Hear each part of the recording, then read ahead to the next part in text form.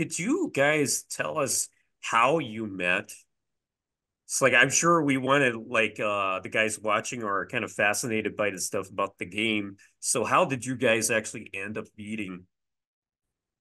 I Was I I suspect we were both invited to the same gathering in the daytime, a I gathering. think I think it was at Project Hollywood. For Okay. my recollections, I do recollect at Mel's Diner. I don't know, it's how we first met. Yeah. Sitting around the table with Erik, with Neil, Limach Shamo. I would say to him in Hebrew, Neil, if you're watching, you know what that meant in Hebrew. And he Okay, I was don't. So who's he? Neil Strauss. No, No, who's Machimo? Limach Shamo is a curse in Hebrew. Okay. So Neil, Erik, Tyler or Owen, when Owen was a fresh-faced kid off the boat in Canada. Yeah. At the time, Owen just didn't make eye contact. He was very socially awkward. Yeah. Uh, Papa was Found his there. voice. Hmm? PD, Tyler Durden, Owen. He found Yeah, his voice, didn't he? yeah, he sure did. He sure did. Sure did. But power to him, man. That Yeah. guy's got a work ethic second to none.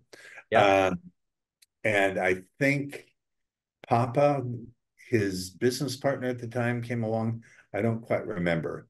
And that was it. And then I remember, as Erik recalled in his interview with you, we were both giving talks at Project Hollywood. Erik was I don't remember you being in the whirlpool I or was in the whirlpool while you I were there believe you. watching. I was so excited by that. I had a beautiful girl with me that I was madly in love with at the time. She was very attractive. HB the one. And so I was in the pool with her while you were in front of what, 100 guys, 80 I guys? don't know. And We Tyler, just filled that Owen place. was laying at my feet like, Yeah.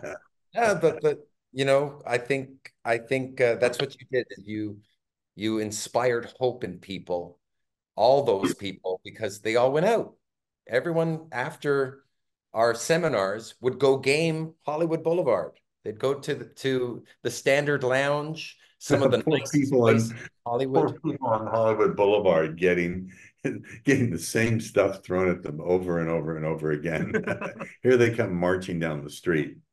Yeah, trying all the tactics and techniques that they've learned in the day. Mm, There was a lot of energy to it. It was quite an extraordinary entourage, to go with 20, 30 people to the club and get in all at the same time and just, take over. Great fun. I used to do that Any other thoughts to every share? week. Used to do that every week. There was a place in London I used to go to like every single week, and between 5 and 25 of us would be there every single week. It was just hilarious.